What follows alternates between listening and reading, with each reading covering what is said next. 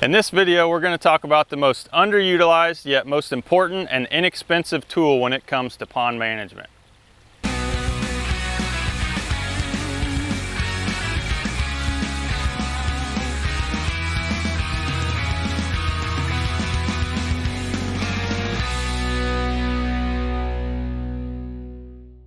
Hi guys, I'm Wes Goldsmith, Fish Management Specialist here at Aquatic Control.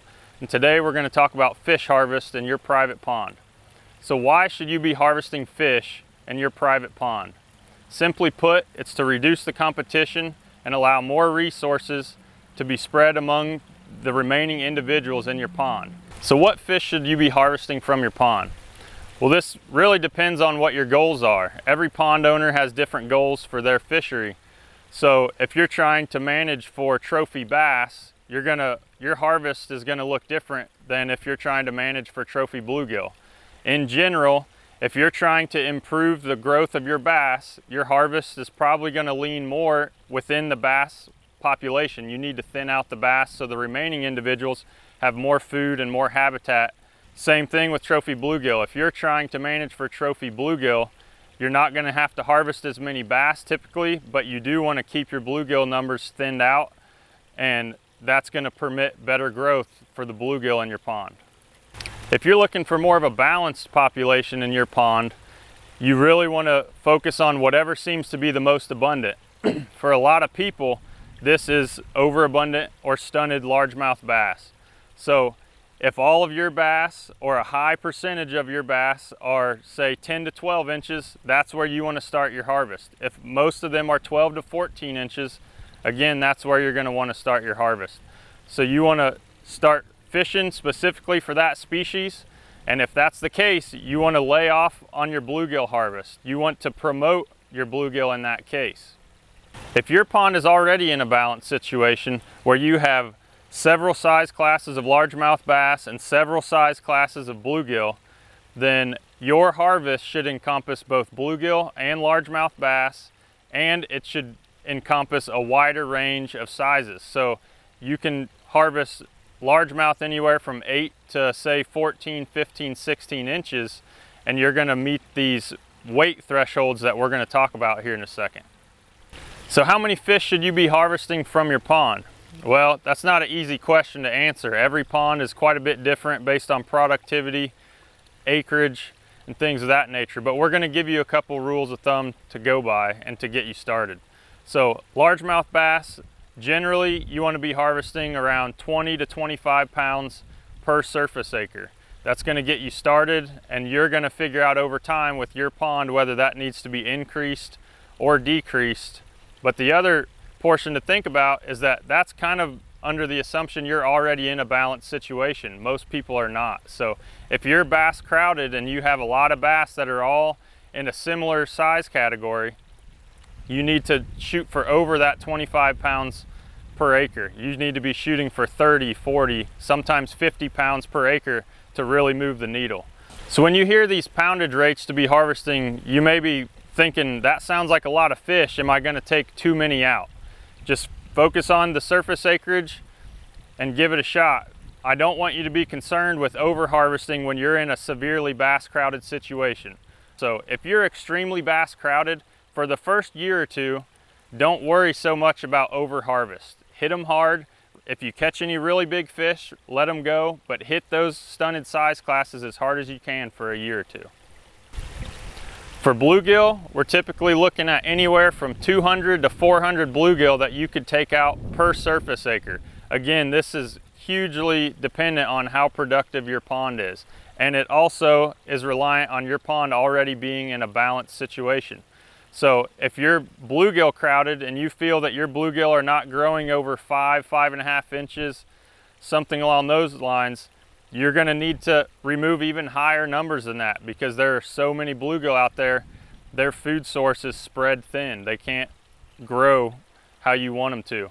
Oftentimes in this situation, you're actually going to be better off to introduce a few more predators and let them do some of this work for you. Sometimes there's going to be an exception to those overabundant size categories. So again, if all your bass are 10 to 12 inches or 12 to 14, occasionally you're going to want to release a fish or two in that stunted size category if they look really healthy. So we're going to introduce the term relative weight. And what that means is any given fish has a certain length, and based on that species, there's an equation that shows what a healthy version of that fish should weigh. So the best example I can tell you is a 12.5-inch largemouth bass should weigh 1 pound. So if we catch a 12.5-inch largemouth and he weighs less than a pound, he's going to be less than ideal and less than 100% relative weight. If he weighs over a pound, we're going to know he's doing really well and he has over 100% relative weight. So if you catch a fish in that stunted size category and he looks really healthy, he's got a thick gut, small mouth, he's filled out back through the tail, you measure and weigh him and you find out that he has a really high relative weight, it's okay to go ahead and release that fish. What you're doing is you're trying to promote the better fish in your pond. So we want to take out all the fish that have low relative weights, and if you catch some that have higher relative weights, we want to promote those fish. We want to go ahead and let them go. So to give you a real life example of relative weight like we just talked about, we went ahead and caught a couple fish out of the pond here that needs a little harvest done, and so we're going to use relative weight today to decide whether we need to harvest or release. So we're going to get started here.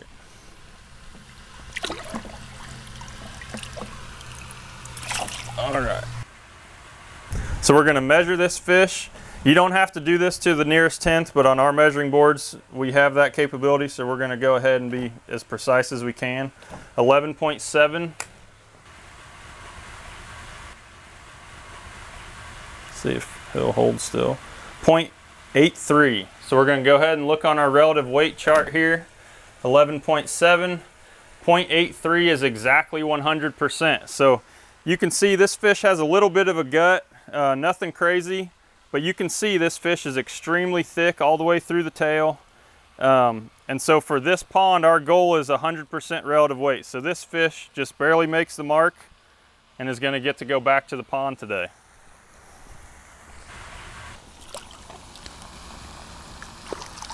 So we'll check this other fish out and see whether we need to remove it or put him back.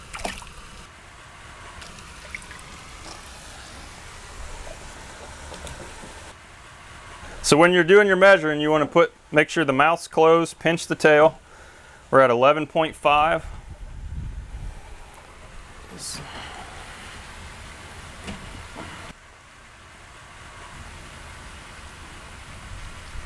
We're at 0.75.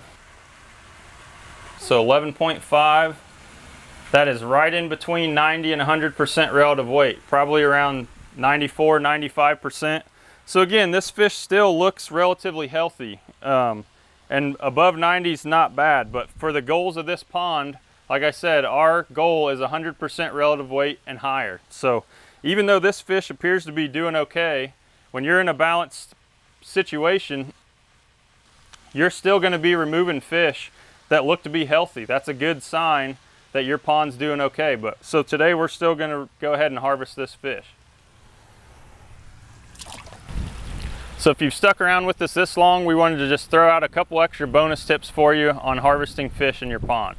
So a lot of what we run into is pond owners being scared to let other people come and harvest fish from their pond. They're typically worried about overharvest.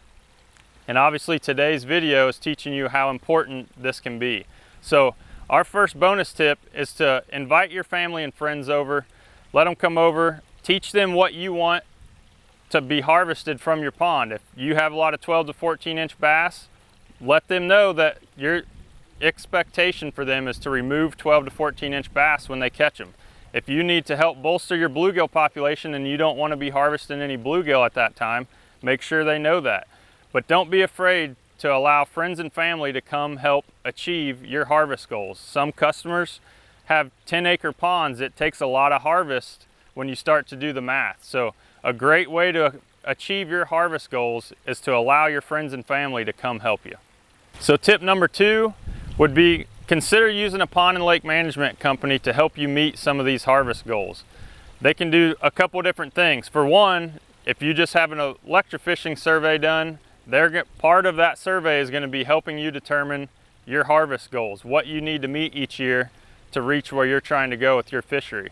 But number two, they can come and just simply remove largemouth bass if that's what you really need to harvest. So if you have a lot of stunted largemouth bass, they can come and shock and just only scoop up the largemouth bass, and then they'll give you a weight at the end of that service, and you'll know where you need to pick up from there. They're generally not going to reach your entire goal, but they can take out large chunks at a time when you have them out to do that. What I really want you guys to take away from this video is how important harvesting fish is going to be when you're managing your pond. We do hundreds of electrofishing surveys, and almost always the top priority is harvest. We recommend stocking, fish feeders, habitat. We've done videos on a lot of this stuff, but the top priority is almost always harvesting fish from your pond. You can do all the stocking, you can fix everything else, but if you have stunted populations and you're not harvesting the right species at the right time, a lot of those other management tools are going to have very low success. You're going to see small changes where harvest followed by the rest of these recommendations are going to really change what's going on in your fishery. If you guys have any questions or need help determining what your harvest plan should be, feel free to give us a call or reach out through our website.